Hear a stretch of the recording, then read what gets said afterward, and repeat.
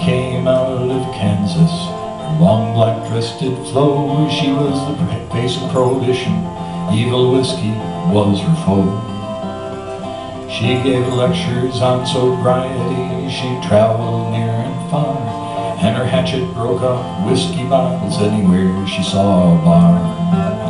She was your loving home defender, her hatchet in her hand. No bar was safe when Carrie Nation came to Michigan.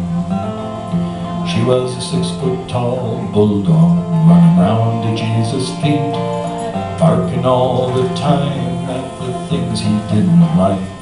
When her lectures didn't do the trick, her hatchetations flared at the bars in Detroit, Owosso, Mount Pleasant, and A Square.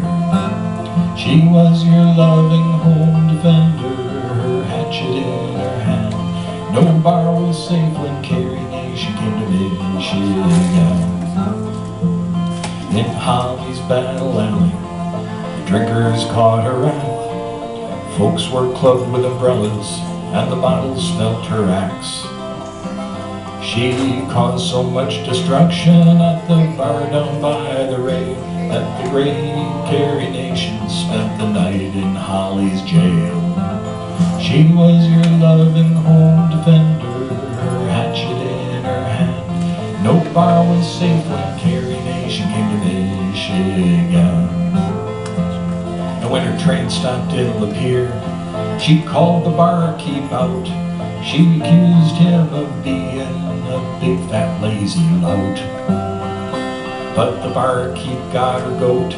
He laughed just like a clown, and the great Carrie Nation was laughed right out of town. She was your loving home defender, her hatchet in her hand. No bar was safe when Carrie Nation came to Michigan.